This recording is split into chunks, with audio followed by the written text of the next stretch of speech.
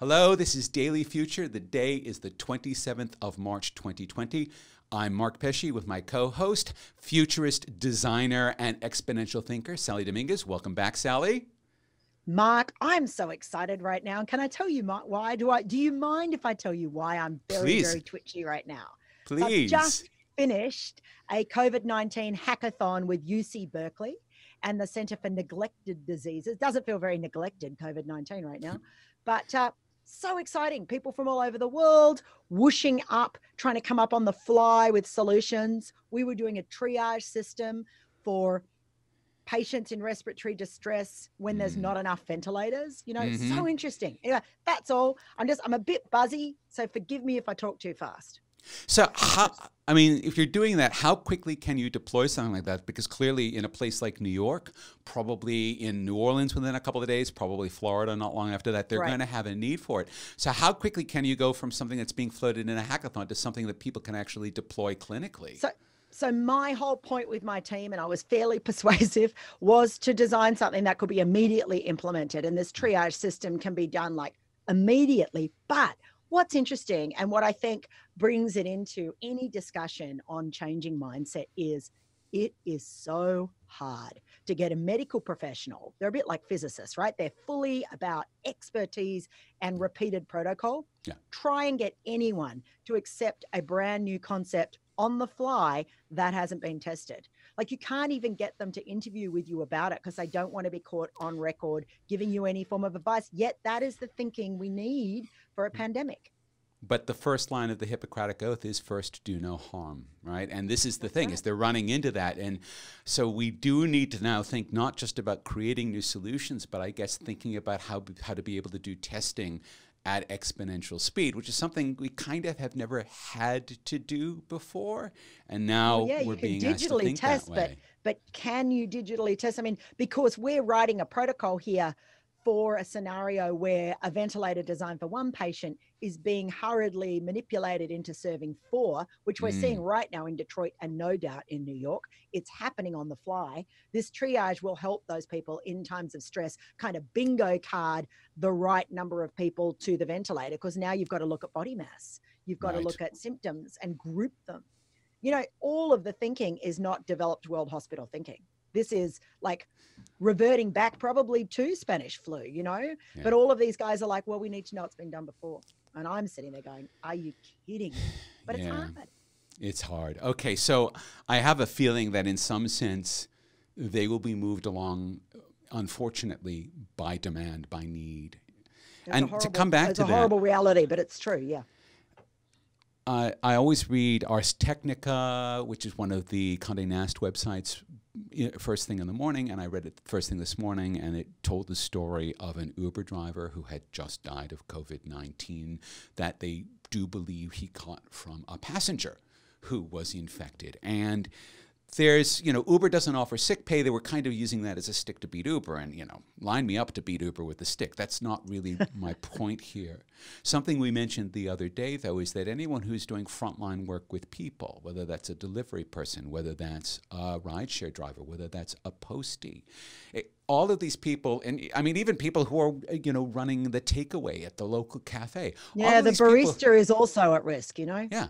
All of these people who are actually interacting with people by their own choice are taking a risk, and will be taking a risk until they either get through an infection and get to the other side, or until we have a vaccine, which means, and everyone's very hopeful that we'll have a vaccine in 12 to 18 months, but there's no proof that we'll have a vaccine in 12 to 18 months. So I don't want to sort of deflate people, because I know we're hanging on to that, but we have to be aware that, in fact, everyone who's got a front line with people, starting with medical professionals who are dropping like flies now.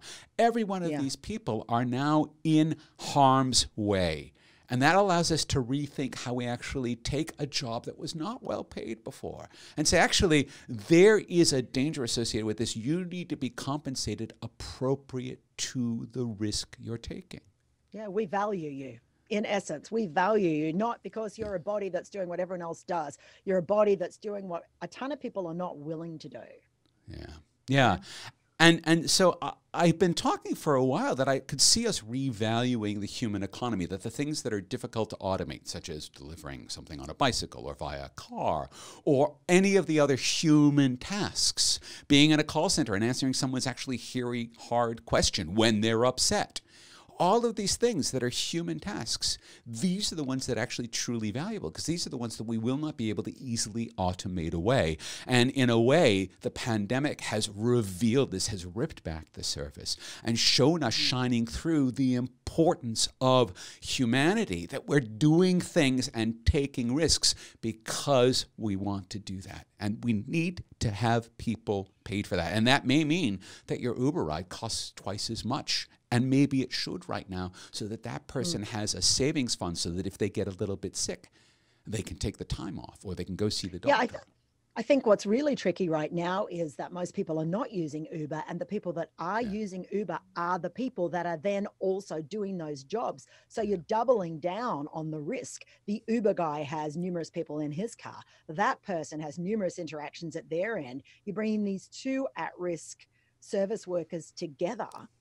I mean, honestly, they're in a situation that any of us would be actively trying to avoid right now. And these guys are in it because that's what they do. All right. So we gotta park that there. We'll clearly come back to that next week when we invite our old buddy Drew Smith onto the show to talk about what's going on in transport, because clearly this is part of that larger story that you and I really want to get to. But we'll have Drew on, because Drew is our partner in this, next week, and we'll talk about that. Now, I was on one of these lovely dinner parties. I was a birthday party for a friend the other night. We were all on Zoom in our various windows. Some folks were in Sydney, some were in Adelaide. You know, we were all over the place having a lovely time. And one of my friends in Adelaide says, "Oh yes, I've moved my yoga studio onto Skype now." And she's really just enjoying it. She's like, it's completely low tech. And I wake up this morning, and that's another thing on Ars Technica, is that yoga has moved suddenly online. We closed all of the yoga studios in Australia about 48 hours ago. You closed them in California, what, 2 weeks ago? All of these things are going on now. And so it's lovely, because in fact, there's a lot of ways for people to be able to still maintain their practice. Right, even and you when they're say isolated. yoga, I say boxing. I'm a super high intensity type of gal, as you know. I had noticed.